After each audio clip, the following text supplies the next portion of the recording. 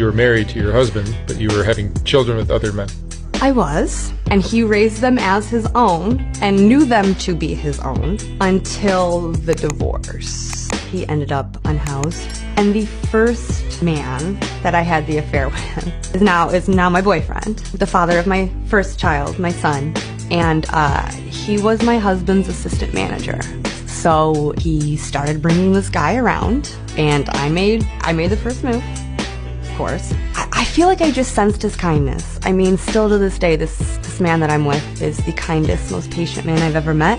But one day he came over my house without my ex-husband there, and you know what happened next. And we only saw each other once a week to do this because of how my schedule, my ex-husband's schedule, and his schedule. But the second affair, the man is the father of my daughter, he actually worked with me this time. He was my maintenance guy at my leasing job. Again, just another kind man who was nice to me. And then with my daughter, she's Hispanic, so she came out a little more tan than the both of us. And just as she grew up, just kept that tan skin. And still, she looks so much like me, he was just like, yep, she looks like my wife. And here we are, with 3 baby daddies and 2 kids. So yeah, it's been wild.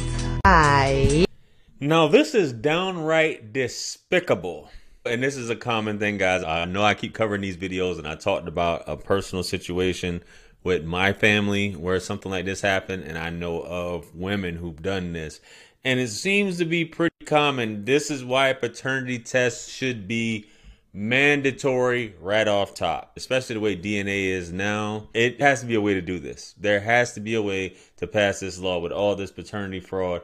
And women, they just laugh about it. And a lot of times the kids think that this person is their father, and then they lie all this time and never want the child to know. I don't know what's up with that. But it seems to be a hive mentality when it comes to that too, in terms of women just not wanting their kids to know who the real father is and not telling. I understand why you wouldn't want to tell the man. You're getting your cheeks clapped by all these different dudes, and these dudes on the outside just laughing. Because at the end of the day, they're not going to go and tell the guy unless... because they never know, this guy might go off and delete them. But this woman is just 3 baby daddies. I don't know if the third was the husband, but it sounds like it wasn't based off what she said. But this is just horrible. And you're getting on camera just telling this story. And obviously the whole family knows. Your girlfriends, all these other people, several dudes clapping their cheeks. And you're going to stay with the dude and be like, well, he's not going to know. And the second one that she said was Hispanic is just crazy, man. But we got another clip on Club Shay Shay, and he tells the story about with his mom. Let's get into that clip. Let's go. He was homosexual. You know, he was a bisexual with my mom, but he always knew he was gay. Right. And when we got back in his life, we found that he had married a man and all this shit. But, you know, I didn't give a fuck about that. I said, man, my dad around. I just didn't know if the gay part was hereditary. I said, man, I got to get in shape because, you know, most gay dudes are really in good shape, you know. You know, and if I'm going to be in the gay world, I don't want to get turned down by them as much as I got turned down by women. But, you know, but the thing about it was, you know, I embraced that, but then he stopped coming around. I wrote him a text message. I said, man, we just got back in each other's life and now you want to act fucking funny. I mean, you never was around. I mean, when we come down to your city, you could at least come down and, you know, and I just went off.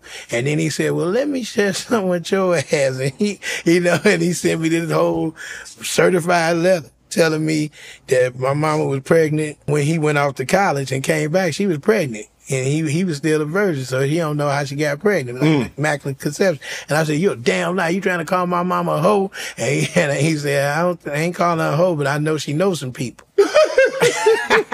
Long and short of it, I said, well, we need to prove it. You know, I'm gonna fly down there. We're gonna go to a blood test. But he was like, nah, this nigga big. He won't whip my ass. I don't want to see him in person. Right. Cause I don't want it to go down like that. Cause he, you know, so we did a swab, you know, and we got the paternity test back and it was crazy. It was like a movie. I'm trying to write the story now. And then, you know, I was sitting there and I get the results when I'm at the IHOP with my mom. She's sitting right across me and I had the phone on speaker. I had to turn it off off speaker because the lady was the paternity test. I ain't want my mom to hear this shit. So I said, yeah, go on. Tell me what I need to know. And she gonna say, well, when it comes down to there, it was just like the Maury Post. You could have went on Maury. Y'all about to say that. Yeah, she said, your father, that you talked with your father, 0.1. Yeah, he ain't my dad. And I was like, holy shit. And I'm looking at my mom like, what the fuck? Why you didn't tell me? And then I finally confronted her, you know, and women always want to cry out of some shit, the situation. Like, he's lying. I said, he ain't lying. I got the shit right here. You know, I wasn't mad at her. I was just own up to it. Right. I wasn't going, I love my mama. She was there for me from the get-go. Because no matter what, she's still your mom. Yeah, she mama. You know, it ain't, she thought it was going to change our relationship, which I don't think it did. But I know, but when I got a wife, of course it was going to change some kind of substance. But I just couldn't believe that she wasn't trying to own up to it. Then she finally owned up to it. It took her forever to ask me who my father was. And she gave me a little bit of information. And I took it, and I had a friend who my jiu-jitsu professor. He was a private eye one time. He took that little information that this lady found because I was on a podcast. She went on True Find and found all this stuff. So I sent it to him. He went and found out where he lived and everything. And he, lo and behold, he was still living in St. Louis all this time. All the time I was there, he was in St. Louis. He had three other kids. He had a Chinese daughter, half Chinese daughter. He had 2 other sons that lived right around the corner from me. Wow. At one time. And I said, this nigga been in St. Louis all this time. He is the grand champion of hide and go seek.